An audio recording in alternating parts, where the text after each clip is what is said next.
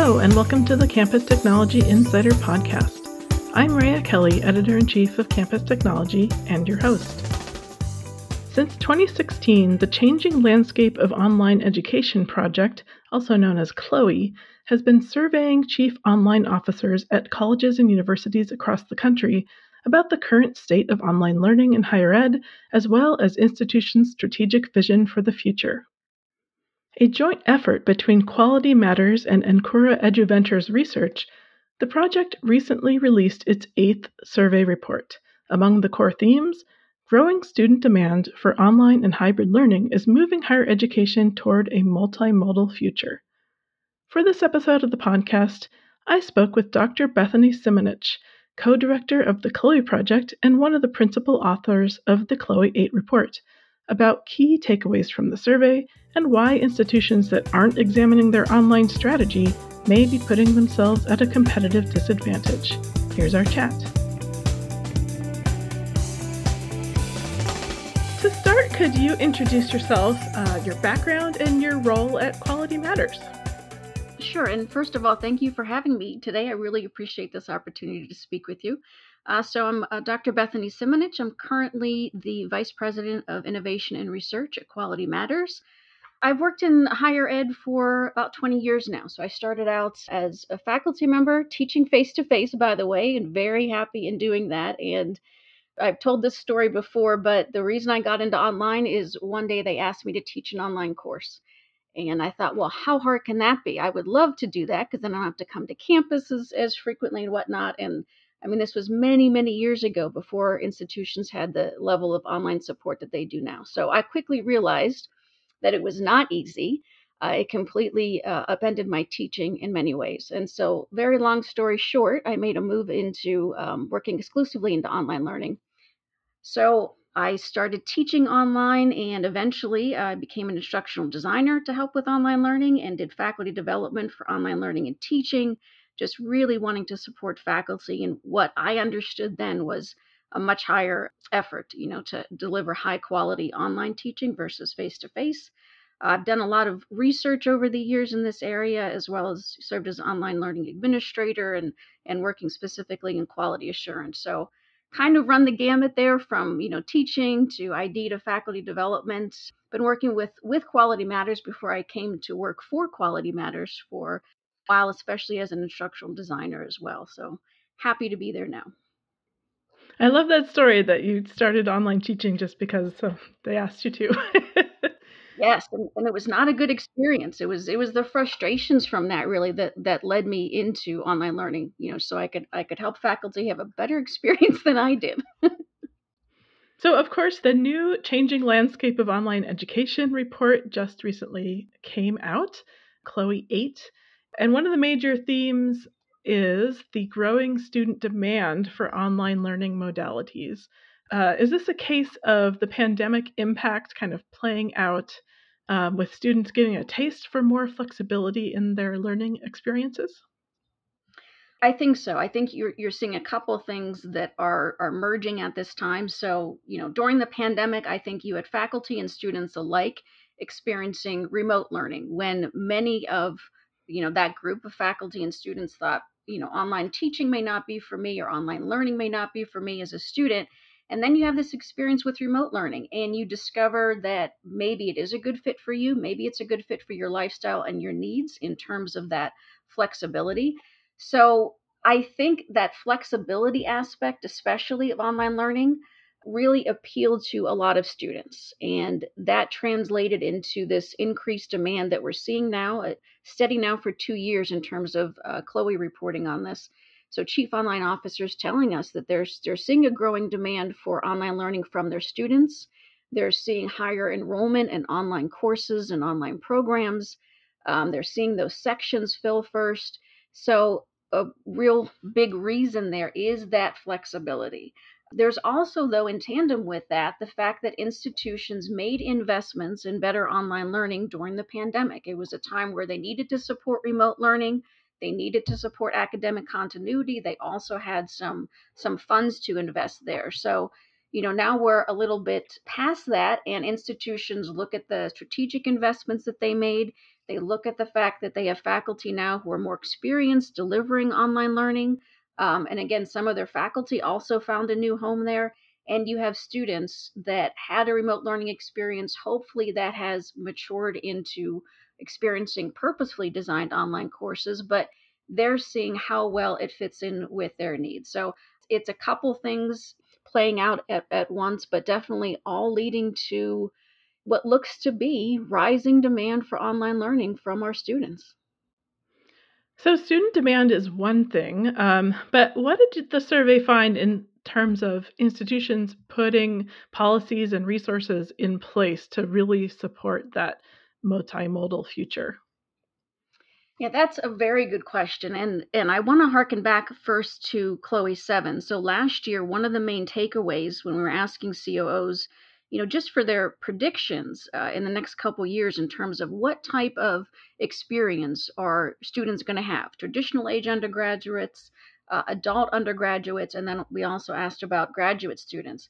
And the majority of COOs reported this balanced campus experience, right? And that could have been interpreted two ways. That could have been a mix of face-to-face and online offerings, which I think was, most of us interpreted that way, or it could have been a move towards investment in more hybrid learning.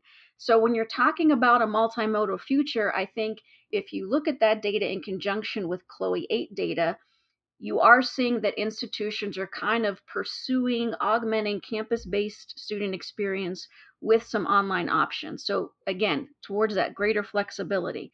And then among different, student demographic groups, especially adult undergrads and graduate students, you're seeing more fully online programs, more online offerings, because it really is such a good fit for students within that demographic.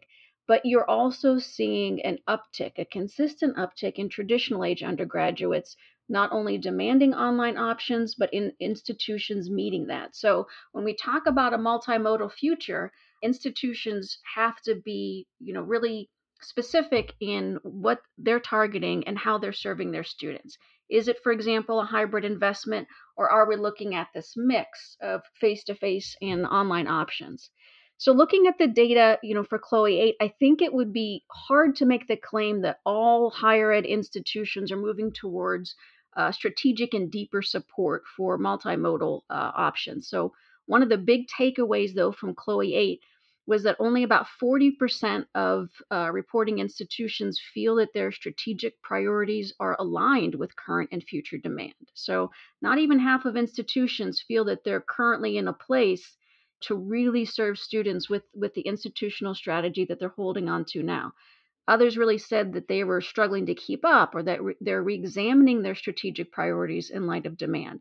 And a much smaller percent of institutions said that they had no plans to revise their strategic priorities. Now, you did have a certain portion from this group that said they're not attempting to accommodate increasing online learner demand. And part of that reason, I think, is saying, we're a campus-based institution and we're going to stay that way. So regardless of where, the enrollment is pointing, we are serving, a particular demographic of students. But that was a very, very small percentage of chief online officers who reported that. So the short answer is, I think it varies, and it varies for different reasons. Everything from financial and resource considerations to perhaps not having institutional expertise in growing online, to maintaining, like I said, the feeling of being a fully campus-based institution. I think, though, not managing this change and not rethinking institutional strategy to meet this growing demand is a risk right now. And institutions who aren't working to align their policies and their resources to the students that they're going to need to serve in the future may find themselves in a competitive disadvantage. What do you think are the biggest challenges for institutions that are struggling to meet that rising demand for online options? Is it a financial matter, resources, training, or culture, or maybe all of the above? All of the above. I think those are some of the biggest challenges, yes. And some institutions are facing all of those and more. So, for example, in past Chloe reports, including last year's Chloe 7, we saw an increase in online learning related staff positions, such as instructional designers and educational technologists. In Chloe 7, chief online officers reported about a 20% growth in IDs. However, that ID support really still varies widely by institution. So all of the data points that I'm talking about, it's not as though it can be generalized to every single higher ed institution in the US. So that's an important thing to keep in mind. The majority of institutions are still reporting about 2 instructional designers, but only 10% of senior online leaders last year said that their ID capacity was fully sufficient for present needs, and only 3% said that it would meet anticipated needs. So that tells you something. It tells you that senior online leaders have an awareness that they are not appropriately staffed to meet future needs. And there's an awareness that they may not be appropriately staffed to meet current needs.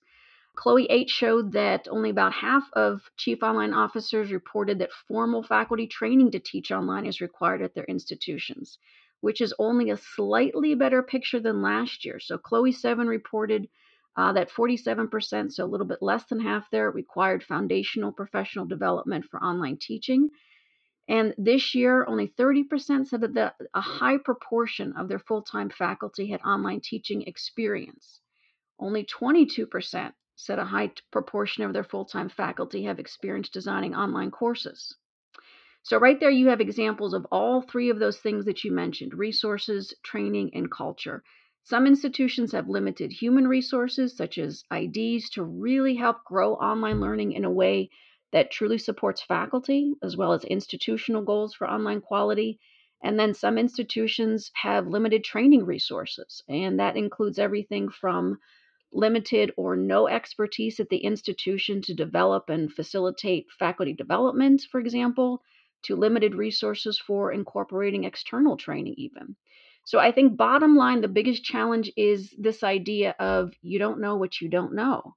And that very much intersects with institutional culture challenges as well. So, part of my own research interest outside of Chloe is how institutions are implementing quality online learning, including that impact of senior leadership. And if your senior leaders are not knowledgeable about online learning and they aren't aware that they might have some blind spots around growing high quality online offerings, then you usually see this situation where institutional strategy is not shifting to align with meeting these current and future needs for online learning. And I think culture plays a unique role here. We don't have a great track record in higher ed about admitting when we're not experts or might need to up our knowledge. Additionally, let's say that you have an experienced online leader at your institution, but the issue is shifting institutional strategy from perhaps a very campus-based, traditional face-to-face model to incorporating online. That's a culture shift that requires change management. So I think you truly hit the nail on the head when you're looking at the confluence of those 3 things: resources, training, and culture, and they really play off of one another. It strikes me that it must be really hard to assess the landscape of online education when all of the institutions are so different and they have so many different priorities and levels of resources, and their strategic missions might be completely different, or the type of student they're trying to reach. Yes, absolutely. One of the things that we try to do in the Chloe reports is to break it up not just by institutional type for certain questions, but also by level of online enrollment, because you are exactly right. There is no one type of public 2-year community college, for example, or one type of private 4-year. They really do vary. And part of it is exactly as you said, what type of students are they trying to serve in the what is their student body now? What is their level of investment and whatnot? That's why, especially for certain questions where we saw a notable difference among institutional type or levels of online enrollment, we report that data as well, so that looking at those things holistically, across the entire sample, and then by type, and then also level of online enrollment, I think it paints a more precise picture of what's going on. And my hope is that when people engage with the Chloe report, especially if you're a senior leader at an institution, that you're thinking about it in terms of how does this look at my institution? And doing some benchmarking even for institutional type, level of online enrollment, looking at your own institutional goals for online learning and how institutions like yours are responding to that. So I think that hopefully it's very informative for senior leaders, in that way. Is there a particular institution type or sort of a profile of an institution that's really getting it right with their approach to online learning? Oh, that's a good question. I can't make that claim that there's, one type that's getting it right, but I do think that Chloe 8 showcased some really interesting data points by institutional type. One of the notable things I think in Chloe 8 is how public two-year institutions specifically are approaching online. So they reported, for example, a higher use of asynchronous online courses. Almost 90% said that online courses were widely used for their traditional age undergrads, compared with about 60% for public 4 years and about 35% for private 4 years. So, again, harking back to our earlier question, I think that speaks to that flexibility that students are looking for, right? And they are meeting that need. Community colleges, they also showed to be leaders in online non degree programming aimed at adult undergraduates. He had about a quarter of your public two-year schools in the sample that serve this audience of adult undergraduates fairly well. And again, with asynchronous online non-degree programs compared with not even 20% of the sample as a whole. Public two-years, I think, are leading the way also in terms of online teaching and learning. They reported a greater alignment overall between institutional strategy and current and future demand. They were the institutional type most likely to require institutional training for online teaching. Community colleges were standouts and faculty approved to teach online. They reported a large proportion of their faculty were approved, about 65% versus 40 some percent and 30% for public and private 4 years, respectively. Similar patterns in proportion with faculty for online design experience. So I think all in all, that speaks to, what is a very deep commitment traditionally among public 2 years for high quality teaching and learning, including, again, that full flexibility that's offered by asynchronous learning.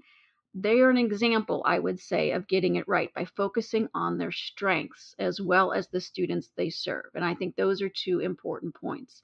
That's what it comes down to, I think, aligning your institutional strategy and investments to the students that you serve now, as well as the students that you're looking to serve in the future, and capitalizing on your strengths and focusing your investments to meet those goals. So ask yourself questions like, what kind of institutional culture do you want to create around online learning? What type of expectations do you want to set? So when students, engage with your institution, when they enroll and they're taking even a fully online degree program, what are you promising them in terms of the quality of teaching, the quality of course design? So I think all of those things are considerations. So public 2 years had some, I think, really outstanding data points this year. But in terms of getting it right, I think getting it right starts with your institutional culture and context, and then continues on with your goals and strategy. I know there's a sizable section of the report devoted to engaging faculty in online course design and teaching. Could you talk about the best way to incentivize faculty to move to these new modalities? So I think institutions are engaging in this incentivization in various ways. I would say mostly in the form of faculty resources and support, such as professional development, the ID and EdTech support that I spoke about earlier, support in the form of even LMS templates that provide excellent structure and organization, but they don't stifle faculty design, support for creating accessible courses as well. Chloe 8 did ask specifically about faculty incentives. And really, the standout data point there is 70% of chief online officers reported monetary incentives for developing online courses. That was not a surprise. About 40% reported giving faculty release time, and about 30% referred to receiving a stipend if you're a course supervisor or coordinator. So, what's the best way to incentivize the move to new modalities? I think, again, that likely comes down to institutional culture, including existing faculty workload and support. Clearly, monetary incentives are the most widely used. And I think whether it's financial incentives or release time, the crucial thing here is to recognize, respect, and reward the time that faculty must put into designing quality online learning. And I think, again, this is an aspect of institutional leadership. And whether you have senior online leaders who truly understand the work that it takes to design and teach effectively online, In Chloe 8, for example, we had about a quarter of chief online officers reporting that developing online courses was recognized in RPT in some way, usually with teaching or service credit. And I think that's a vital way to recognize faculty efforts because it's tied to something that the department and the institution clearly value. What chief online officers should ask themselves is why faculty would want to put in the additional time and effort to engage with faculty development and ID staff in order to develop a great online course. Because if there is not a clear answer for how that work is recognized and shown that it's valued, many faculty might not see a doable path in terms of moving forward with online learning, and they may choose to opt out. And how is that going to impact institutional strategy? So, one of the refraining takeaways from all of the Chloe reports are, how are you supporting faculty? That makes me wonder about supporting students as well. And during the pandemic, I noticed, the move of student services to online, things like mental health services or academic tutoring or all of those things. So I'm curious about what the state of online student services is now. Is that a place where students are demanding more flexibility similar to their classes? I think we do have some bright spots right now in the area of online student services, but also some places I think that warrant possible concerns or reconsideration. Last year, for example, Chloe 7 did a pretty deep dive on how institutions are supporting online students. So, again, we saw those reported increases in online learning staff as well as student advising for online learners. That was a notable data point. And we also saw that a high majority of institutions are maintaining or growing resources that are dedicated to supporting online students, like online career services, online tutoring and writing services, online technology support. The largest growth area, though, that we saw reported last year was online mental health services, which was fantastic to see. And I think that that speaks to a deeper understanding that online students need to be supported holistically, not just with select online academic supports. One area, though, to work on is really setting students up for success in online learning, including helping them transition still from that remote learning that most of them experienced during the pandemic to this purposefully designed and much higher quality online learning that they are likely or hopefully engaging with now. Last year, a high majority of chief online officers reported having either a standalone online student orientation or one that was embedded within an online course or other type of student training, such as an LMS readiness training. Few institutions, though, reported requiring it, though private 4 years were outliers here, with about 30% of them saying it was required. Chloe 8 showed an even further decrease in requiring some form of online student readiness training. And we also saw an increase in institutions reporting that they don't even offer one.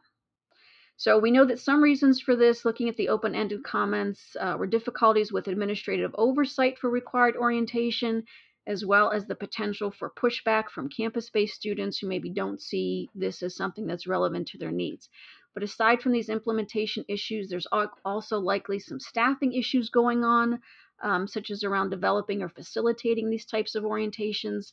I think this is a potential area for concern, though, given that so many students were caught unprepared for the remote pivot, and many students still have yet to fully understand the differences between remote learning and purposeful quality online learning. So the bottom line there, I would say, is that supporting students and faculty ad hoc, especially during a future emergency situation, will never be preferable to supporting them now in clear and strategic ways. I think we also need to do a better job with our communication loop with online students. For example, how are institutions gathering feedback from online students about the types of support that they need, but that the institution doesn't offer? So I think one clear takeaway here for institutional leaders is to really recognize the student voice in online learning and make sure that you are supporting the whole student. Again, when we are looking at current and future demand for online learning, supporting your online students well is one way to really differentiate yourself as an institution. That's an attractive opportunity for students, especially if you are perhaps a returning adult student and you're looking to engage with a fully online degree program. You want to know that you are going to be supported in that online learning environment. Another area of the report that I found pretty interesting. It noted that the majority of institutions have trimmed back large-scale investments in new online learning technologies and shifted their focus to more core systems, things like retention. And so I'm wondering what's going on there. I think a few things might be going on. So Chloe showed a pretty high investment in online learning technologies during the pandemic. That was largely spurred by increased funding for supporting academic continuity and remote learning and also future online learning. We're seeing, however, as you pointed out, more modest investments now, and Chloe 8 noted that this might reflect some pandemic exhaustion with educational technology. Keep in mind that tech investments don't end with financial investments, so it then extends to staff and faculty training, institutional implementation, etc. So there are a lot of places along that pathway to develop technology exhaustion. I think the areas of support that we're seeing now, though, again, speak to a possible issue with shifting institutional strategy to better support the current and future online demand. Chloe 8 primarily showed greater investments in capabilities and non academic support, such as mobile learning and academic integrity, for example. However, other types of supports, such as OER and virtual labs, were rarely adopted institution wide. And that's the other thing that we see, especially with tech investments. And this is common for various aspects of online learning, that whether we're talking about technology, faculty requirements, or quality assurance, most often it comes down to the programs or departments rather than strategically incorporating it institution wide. So you'll see more experimentation, I think, with certain technologies at the program or department level rather at the enterprise wide adoption level. Lately, there's so much buzz about new developments in AI, generative AI, things like that. Is that something that you see being experimented with at the department or course level, or is there a need to focus on that institution wide? That's a good question. And I am not an expert in AI, and it's not something that Chloe has addressed. But I will say that I think that there's some clear ways that AI can benefit how we support and serve online students, such as helping to identify at risk students, supporting online students with individualized help, providing personalized tutoring, personalized feedback, using AI for self service chats, and even low level advising options like course recommendations. Whatever the strategy, though, I think students need to know what their instructors or their institutions expect from them in terms of AI. There's a particular need, I think, for clarity in terms of academic integrity. So, how can students or how should they not be using AI for themselves or for their assignments or for the assessments that they're doing for classes? Institutions, I think, are exploring some options like this, but we are still grappling with the effects, current and anticipated, for AI. I think it's something, though, that we'll probably explore as a topic in Chloe 9. You've given a lot of great takeaways kind of throughout our conversation. But I'm wondering if there's any other important takeaways you want to mention. What would you say people should come away with from Chloe 8? The biggest takeaway is that institutions who aren't examining their strategy in terms of where we are now, meaning the current demand and the anticipated demand across all student groups for flexible online learning options, might be missing a vital time to rethink and refocus. And that strategic reexamination and that potential repositioning is key to so much of what we talked about here today, supporting online faculty and students, making wise investments in technology and training, deciding where to grow and where to scale the back, such as focusing on online courses and programs that expand your appeal in your offerings without cannibalizing your face-to-face programs. Particularly, I think, one of the big takeaways from the report that maybe we haven't talked about is this idea of quiet quality.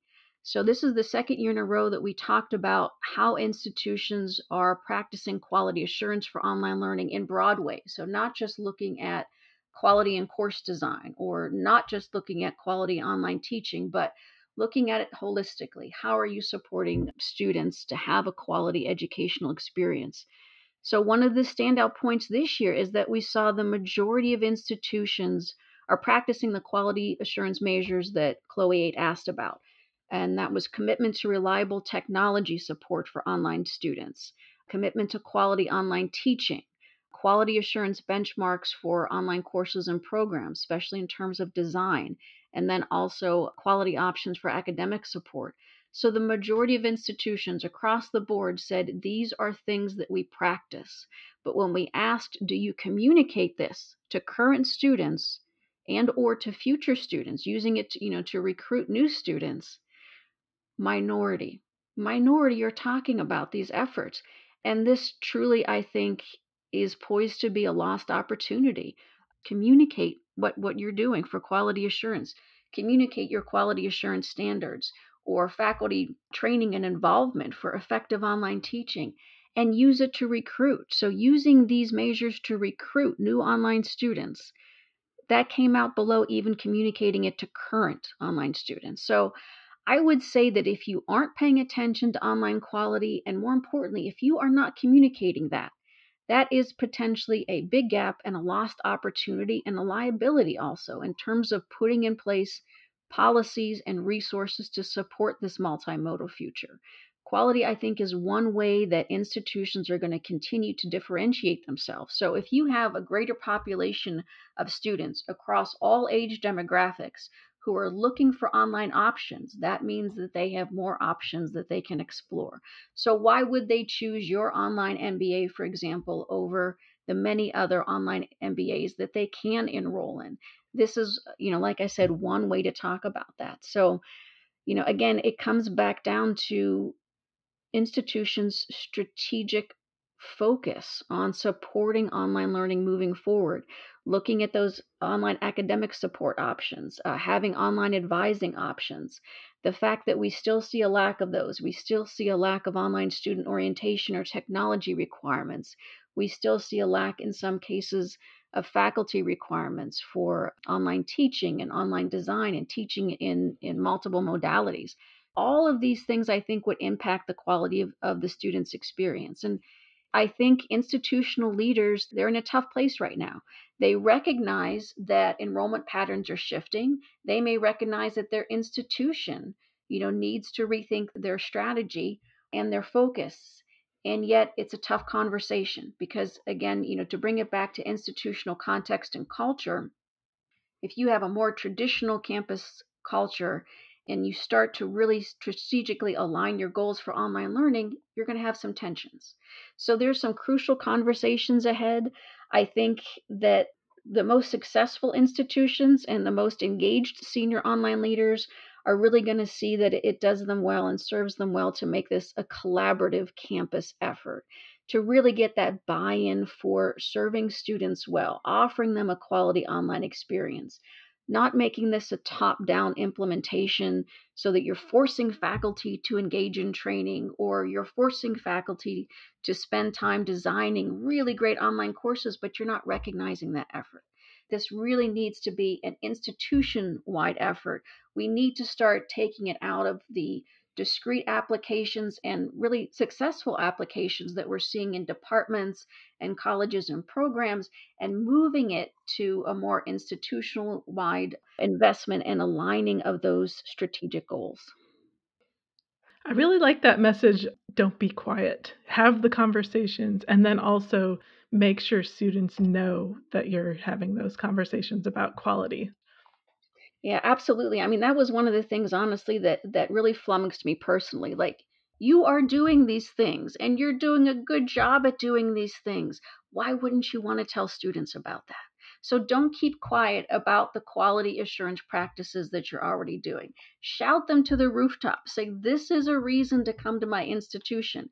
And if you're unsure, how to pursue some of those things, I think going through the Chloe reports really can give you some information about how some peer institutions are pursuing them. Thank you for joining us. I'm Rhea Kelly, and this was the Campus Technology Insider Podcast. You can find us on all the major podcast platforms or visit us online at campustechnology.com/podcast. Let us know what you think of this episode and what you'd like to hear in the future. Until next time.